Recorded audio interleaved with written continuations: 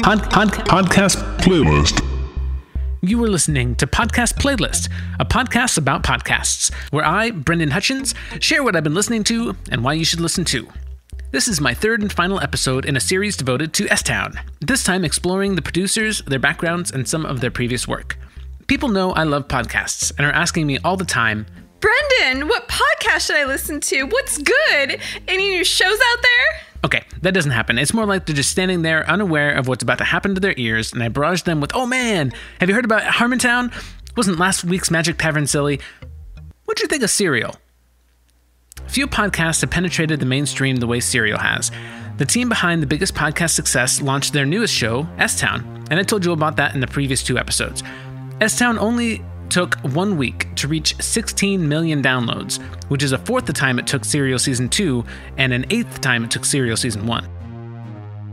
S-Town is the love child of Serial and This American Life, taking after both and standing on its own in a brilliant way. These producers created a new experience for listeners, not only familiar, but also remarkable blend of genres. Let's go back to the sources and see why their collaboration works so well. This is Brian Reed's first podcast as the full-time host. Previously, he produced a few of my favorite segments for This American Life, including articles from episode 513, 129 Cars, episode 524, I Was So High, and episode 547, Cops See It Differently. Brian's delivery has a genuine and affable quality, and he charms people to acquire the real story that someone may be reluctant to share. On episode 129 Cars, This American Life goes to a car dealership to get the real story about the different tactics salesmen use to meet their monthly quota. Brian tries to interview Manny, the top car salesman on the lot, who wants no part of the radio interview, but Brian persists and finds an opening. Writing about actual war, the book has become well known in business and sales circles. It's kind of like the 7 Habits of Highly Effective People, if that had been written in the 5th century BC on individual strips of bamboo. So I went to the bookstore and bought a copy, and then headed back to Town and Country. Manny, how are you, sir? Can I show you the homework I've been doing? Please. I handed him my copy of The Art of War, which I'd marked up with notes about its relevance to car sales.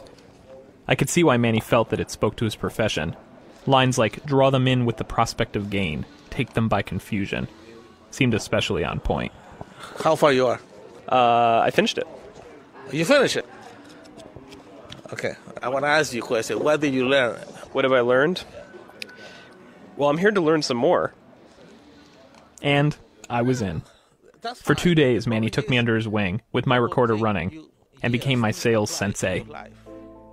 Manny's kind of an unusual car salesman, because he has no affection for cars at all. If a customer asks him how much... Brian's ability to read anything his subject throws at him, and that he keeps coming back for more, allows him to get close, personal, and emotional stories. Similarly, in S-Town, Brian reads John McLemore's recommended short stories by Shirley Jackson, Guy de Maupassant, and William Faulkner, the first night they meet in Alabama. Brian just picks up The Art of War and jumps back into interviewing Manny, showing his dedication to understanding the subject he's covering. 129 Cars of This American Life actually has a web-exclusive clip by Sarah Koenig, his future partner on S-Town. Sarah Koenig is an award-winning journalist who worked at This American Life for many years, but she may be most well-known for her reporting on what was the biggest podcast before S-Town, Serial. The first season covered the flawed case against Adnan Syed for the murder of Hae Min Lee. The second season focused on the story of Bo Bergdahl, who was charged for leaving his post in Afghanistan. Both seasons of Serial are some of the best podcasting in terms of compelling narratives and amazing reporting. Here's one of my favorite clips from Season 1, where Sarah is trying to justify the state's timeline to producer Dana Chivvis. Absurd. It's between 3:45 and 3:50 now in their world. And if I'm Adnan and I need to be seen for track, I'm freaking out right now that I need to get back for track. Yeah. To have an alibi. Right. So what's this like, oh, let's just drive halfway across the county to go to a state park to smoke a blunt. Like, just pull up, just smoke in your car. And I don't know, it just seems like there had to be other places you could have just pulled over for a quick smoke, if indeed that's what needed to happen. There's a shrimp sale at the Crab Crib. Sometimes I think Dana isn't listening to me. Anyway, we head to Patapsco State Park because Jay is very clear. Tape statement number It's 1. pretty amazing that Sarah explains the scenario so clearly, but this clip also cracks me up and entertains for a few reasons. First, Sarah hints that she may know a thing or two about pot.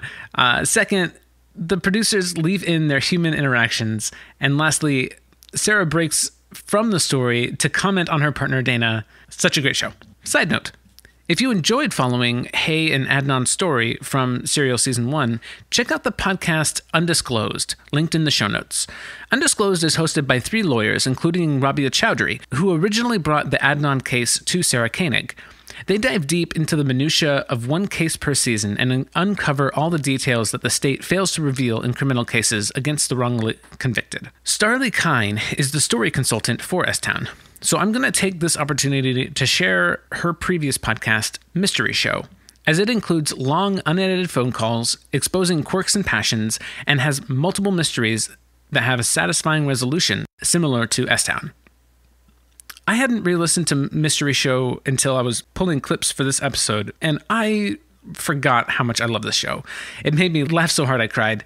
I love it. Mystery Show is my favorite podcast from 2015. Produced by Gimlet Media for 1 season, Starlee narrates her quirky adventures as she attempts to solve weird mysteries in her guests' lives.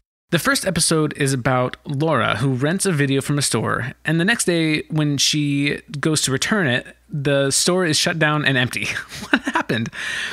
My favorite episode by far, though, is called Britney, where Andrea, a not-so-well-known author, sees a photo of Britney Spears holding Andrea's book.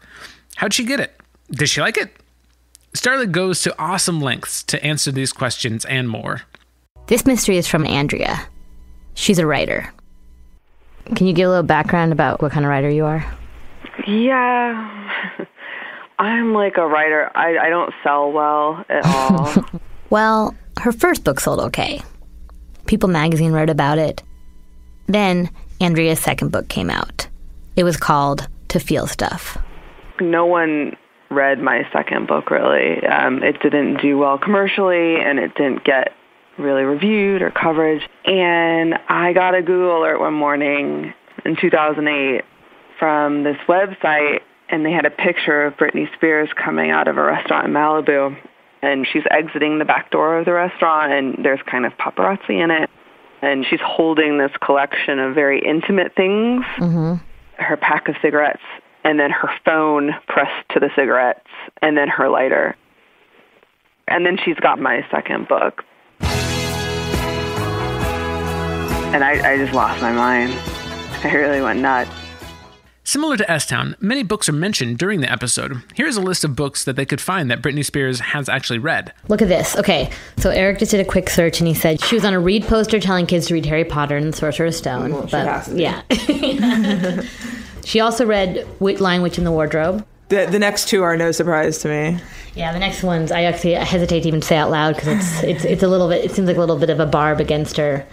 Power of Now and The Secret, Horse Whisperer, My Way, The 4 Agreements. That's got to be religious. Yeah. Taming Chaos, sounds like self-help. Pride and Prejudice. So she reads fiction. Yeah.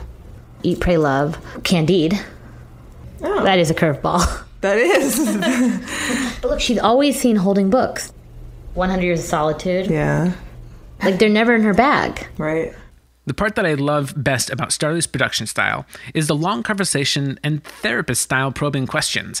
In this clip, Starlee is talking with a customer service representative for a concert ticket vendor to help with her investigation. I mean, when I was younger, I got in a lot of trouble. You have to be the kind of person that you would want someone to be attracted to. That's true. Because if you're not, even if that person's attracted to you at first, if you don't believe that you're worthy of that person, they're not going to stay interested. That's my problem right there in a nutshell. You don't think you're worthy? In a sense, no. You are. You have to believe that. Yeah, but I've made a lot of mistakes too. Who hasn't? I think you think you're not going to get happiness, and so the only way you're going to be able to feel stuff is it's sad stuff. Yeah. You can get addicted to a certain kind of sadness. And what about you? What about me? What about you? You don't have any of those problems? I do have those problems. That's why I'm able to talk about it, because I feel like I can relate. There's plenty of times I don't feel worthy, and I say mean things to myself, and I lose perspective, and I get depressed, and I totally understand.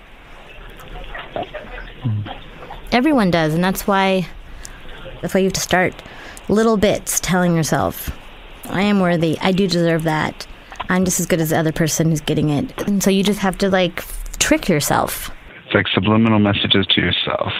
Yeah, act as though there's, like, commercials flashing at you that just keep being broadcast. I mean, you're awesome. Yeah, exactly. You know, I've worked here for about 8 months, and this is the most interesting phone call I've had. Ever. Ever? Ever. Oh, so you, like, go around changing other people's, other customer services representatives' lives? Different companies and stuff? Is that what you do in your free time? Like, I don't work today. Let me go change someone's life. I just want you to feel worthy.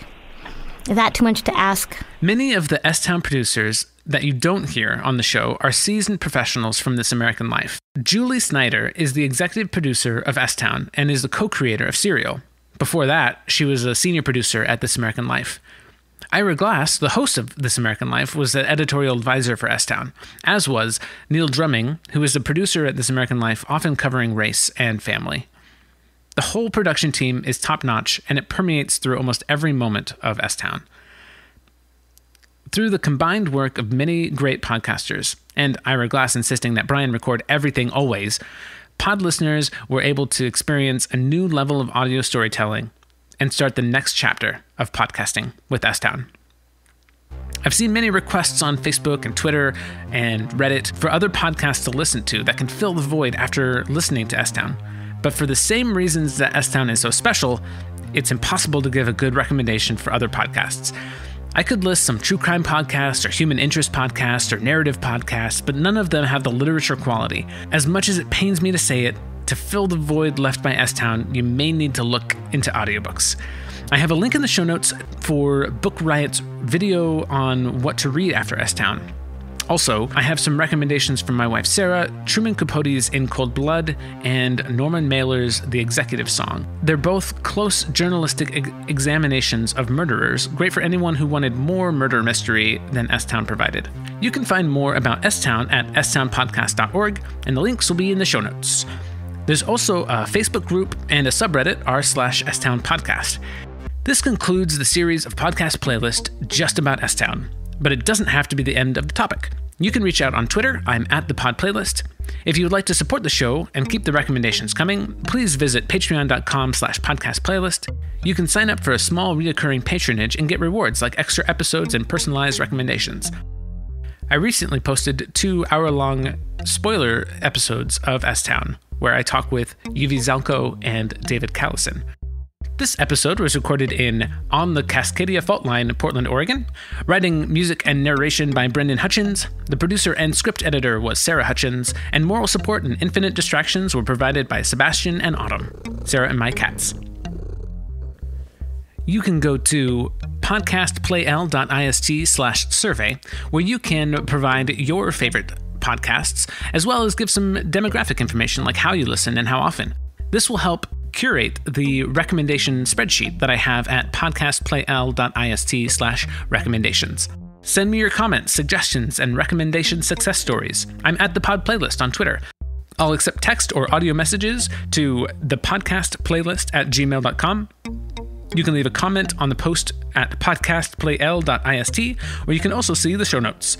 Please subscribe to this feed, rate the show in iTunes, follow at the Pod Playlist on Twitter, and I will talk to you next time. Happy listening. Peace. Podcast Playlist.